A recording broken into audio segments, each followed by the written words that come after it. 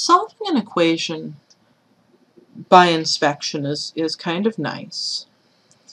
And in fact, we really might want to think some more about solving an equation by trial and error. Why? Well, we have a device available to us that can try a whole lot of guesses over and over and over again really quickly.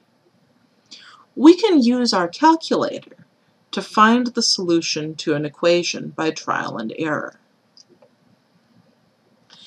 So let's take a look at the equation that we solved by trial and error in the last video. 2 plus x equals -3.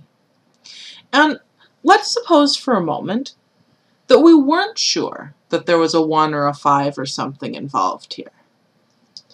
Notice, this equation is telling us that one expression is equal to another expression.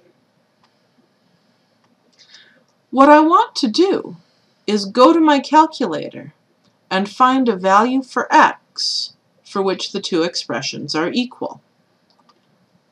Just like I did when I was checking for equivalent expressions, I'm going to want to evaluate these two expressions over and over again. So again, I'm going to go to y equals on the calculator. So when I press that, again I get this big list of y's. And the first thing I'm going to do is enter the first expression in y1. So I'll have 2 plus x. Remember, to the calculator, every variable is a capital X.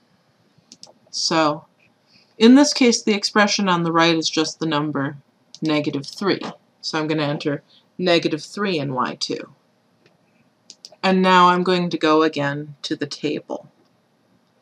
To get there, I'm going to press the second key and then the graph key.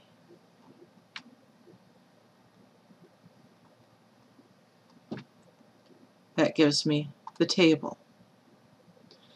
Okay, now I'm looking, and it looks like as my x's are getting bigger, these numbers are getting further and further apart.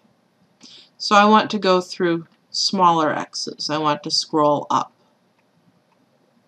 And I keep scrolling. Oh, there I am. When x is -5, y1 is -3, and y2 is -3. When we find the place where y1 and y2 are the same, that's our solution. We can use this for much more complicated sorts of equations as well.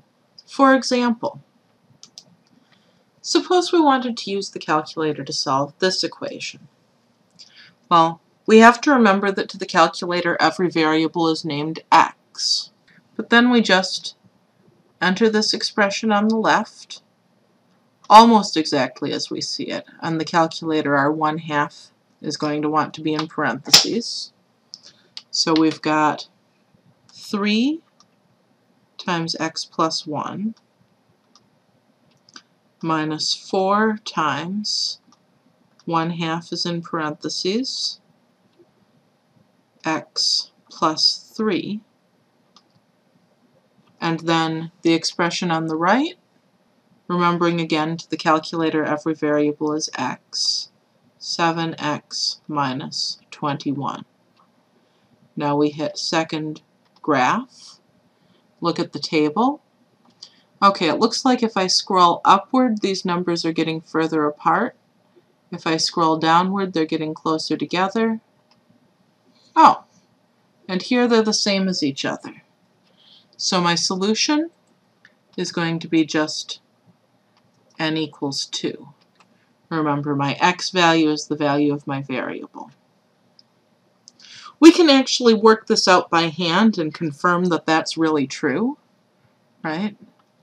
In the expression on the left, 3 times 2 plus 1 minus 4 times 1/2 times 2 plus 3 let's see, working out the arithmetic in parentheses. 3 times 3 minus 4 times, a half times 2 is 1, plus 3 is 4. So we have 9 minus 16 is negative 7. On the right, we have 7 times 2 minus 21. That's 14 minus 21. Again, negative 7. Since negative 7 and negative 7 are equal, the value n equals 2 really does make this equation true. So it really is the solution.